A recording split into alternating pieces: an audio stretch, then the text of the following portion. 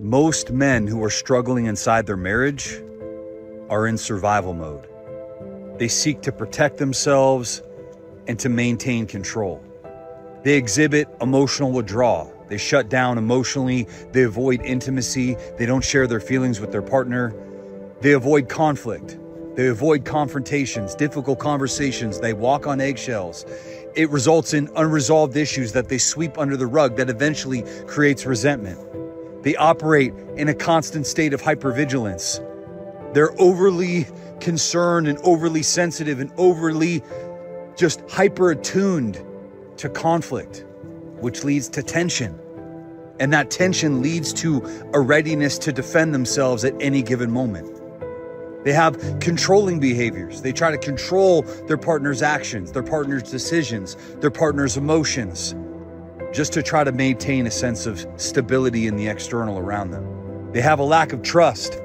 They struggle to maintain and keep trust with their wife due to their past traumas and due to the disappointment that they feel inside the relationship, not getting their needs met because they can't be the authentic version of who they are.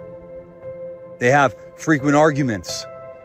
They get in constant arguments because of all these unresolved underlying issues that consistently get swept under the rug, and they feel neglected inside the relationship. They feel neglected because what they put into the relationship is what they get out of it. And a lot of times they seek validation inside their work or business or their career. So what? They struggle with perfectionism, they avoid vulnerability, and they experience a negative outlook on their life. They're pessimistic, and they expect the worst possible outcomes. They catastrophize. Most guys don't realize they operate inside this constant state of survival. And this is why they don't feel fulfillment. This is why they don't feel contentment. Because in order to feel contentment and fulfillment, we have to be living as an expression of the most authentic version of who we are. But see, if I haven't healed and done the work, then I'm guarded and I don't truly know my inner self. And therefore I can't stand in someone else's pain with them.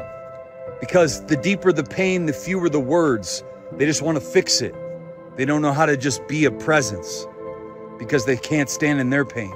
So my brother, I want to tell you, if you're in survival mode right now and you recognize that you're operating in a state of survival, recognize where that comes from.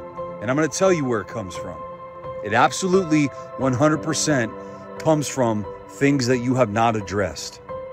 And if you want to break free to the other side, if you want to truly find a connection with your wife that exceeds what you've already had, you have to do that work. And I want to join you. I want to ask you to join us right now inside this academy. I just released a free training on this. Doing shadow work, doing the inner work to find liberation and freedom. Because you don't have to stay living in survival mode.